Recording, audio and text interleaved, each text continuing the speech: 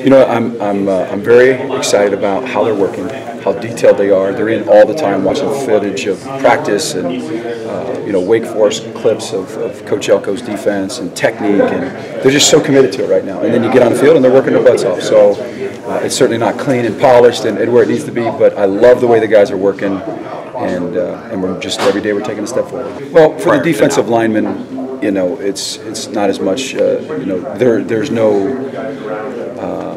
Schematically, it's a little bit of a difference, but in terms of coming off the ball, vertical penetrating, knocking guys off the ball and creating a new line of scrimmage, and then trying to create pass rush, which I think we're going to be able to with some guys that we have.